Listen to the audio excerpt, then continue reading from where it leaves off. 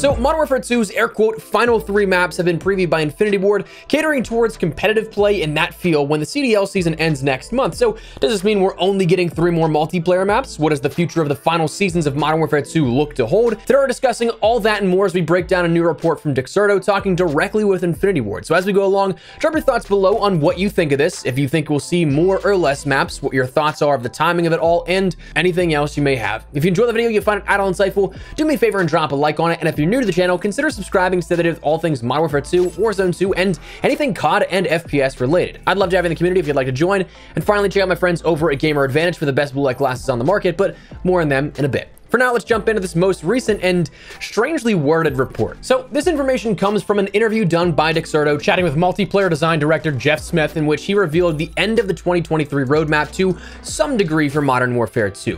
While he doesn't go into any specifics, naturally, because we haven't seen anything revealed for even Season 4, let alone Season 5, and a Season 6 is not yet rumored to be coming, Smith ended up touching, though, on a bit of design philosophy for the upcoming maps across those seasons, stating, "I think the final ship year, we already had our plan for post-launch. Maybe those maps haven't been started, but at least we've earmarked what they could or should be. There's always some kind of rough plan. Different things happen, different situations come up, and those plans can change." Following by saying, "As a fun side note, I'll probably get in trouble for this, but the last 3 maps of this year, we've kind of leaned into maps I think would play that style really well," when asked about how competitive play would factor into maps design philosophy. So there's a lot to unpack here at this simple statement, but I think the bulk of it comes down to either we're straight up getting trolled or there's just miscommunication or misunderstanding with the statements. But the bulk of these 2 factors are the dubbed wording of final 3 maps and the competitive leading in Modern Warfare 2 maps at the end of the CDL season. So first, let's touch on that map count. One thing that I am rightfully seeing a lot of confusion and as a result frustration over is the fact that we heard the wording final 3 maps. Now, right now, it's rumored we're only going to see 5 seasons. There's been no mention in the game files, at least to my knowledge, that I've seen so far for a Season 6. So while the timing is odd at that point, and if it holds up, we may see a few more extensions where Season 4 and 5 are a bit longer in duration to fill any gap between that sort of ending of September, October timeframe to when this theoretical Modern Warfare 3 from Sledgehammer will be happening later on this fall. But right now, there's the potential for 3 maps over 2 seasons if that wording is to be taken literally. So does that mean we're only going to be seeing that, like definitively 3 maps in 5 months? Now, while that's a valid possibility, a valid understanding of that statement, and if that happens, I definitely think it's cause for a ton of commotion and uproar because that's straight up weak. I think the more likely case is that's referring to original maps, stuff that they are creating just for simply Modern Warfare 2. Now, don't get me wrong, still think that's weak. I do not like the fact that we're still seeing so little original content in Modern Warfare 2, but I also imagine we'll be seeing these maps alongside remakes and other additional things like gunfight maps across those 2, potentially 3 seasons if there is a Season 6. We haven't seen a season yet, though, without any sort of addition that wasn't a rehash, so just expecting only those 3 original items, I don't think that falls in line with the pattern right now. I mean, Season 1, we only had rehashes. We had Shipment and Shoot House as the only maps introduced for 6v6 and multiplayer. Season 2, we had Dome, a remake from Modern Warfare 3, Museum, a map from the beta being reintroduced, and the battle maps of Observatory and Al Malik International, both from Al Mazrah.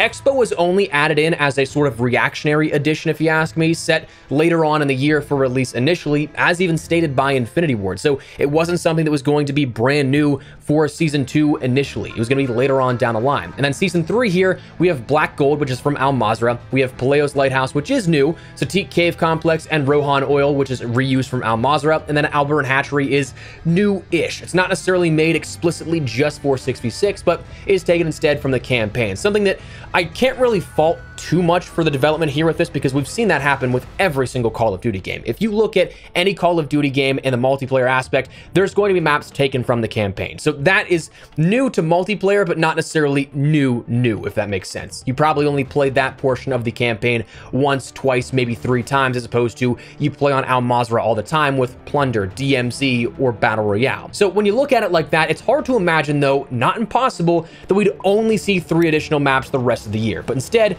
what What I think is likely that case is that those standalone maps are being made for specifically post-launch. They'll be funneled in with Al Mazrah locations, remakes, gunfight maps, and more, so that we could theoretically still have 2, 3, 4, 66 maps each of these seasons in Season 4, Season 5, and maybe Season 6, but not just explicitly those 3. Certainly still, I think that those 3 maps that are original is incredibly weak. I wish we'd see more. I will say that time and time again, but objectively speaking, it's still somehow equal to the amount of the original maps we've gotten in the seasons post-launch since the game launched right now. Albaran Hatchery, Paleo's Lighthouse, and then Himmelmat Expo. Still, somehow through all this time, we've only seen 3 original maps as is. So it kind of makes sense on that flip side if you were to reciprocate what we've seen so far. Now, Editor Espresso's note here, since recording this, Charlie Intel has actually come in to clarify that there is going to be indeed more than 3 maps releasing before the end of Modern Warfare 2's season, stating the final 3 maps are just competitively designed. So again, final 3 original or final 3 in total at the end, we don't quite know, but there is more than just 3 coming here in the future.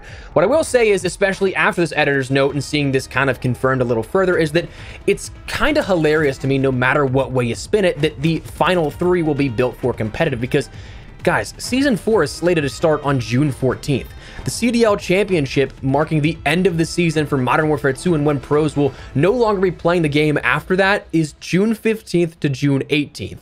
Even if they added all 3 of those competitively built maps into the competitive pool, and you dropped all 3 of those with the Season 4 launch, somehow making them into the pro play, which they wouldn't do, what are we doing here? We'd only see those maps built for competitive for 3 to 4 days, depending on if you count the seasonal launch as well. So it's just, it doesn't make sense to me. You build these maps for competitive play that, checks notes here real quick, won't get used in competitive play. And like, I get it, competitive play map design can absolutely also transfer over to standard 6v6 pub map flow and feel.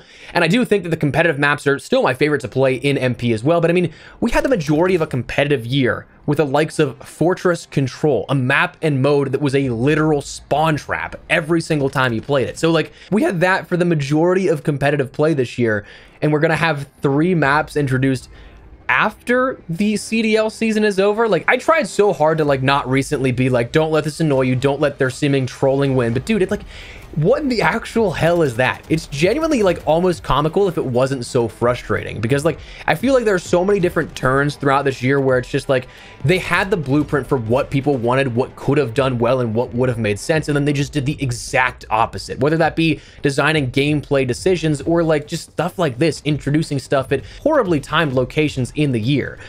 Like, it's just wild to me that this is a thing that we're hearing from one of the leads at Infinity Ward so confidently saying like, hey, we got this coming, but like way later than it could have been used, but we're still happy with it. I don't know, man. Maybe that's just me. Maybe that's just something that I'm a little bit bitter on in that regard, but it's just, I don't know, dude. Anyways, that's the recent report here. What do you guys think of this? Do you think we'll get more than these final 3 maps, or do you think Infinity Ward is straight up telling us, hey, you only got 3 more multiplayer maps coming? Also, what do you think of the hilarity in terms of the timing for competitively built maps at the end of the competitive season? What are the case? Drop your thoughts down below. But before we wrap everything up, make sure to check out my friends over at Gamer Advantage for the best blue light glasses on the market. I've worked with these guys now for over 2 years, and they've been without a doubt one of, if not the most beneficial partners I've worked with in terms of helping my daily productivity. Sitting in front of a desk for 8 to 10 hours a day looking at a monitor absolutely was something where I felt the effects of eye fatigue and the inability to fall asleep quickly. And while you can get a generic pair or something off Amazon, Gamer Advantage are head and shoulders above anything you'd find there. They're the most comfortable, lightweight, and durable frames on the market, and unlike those pair on Amazon, they're clinically proven, and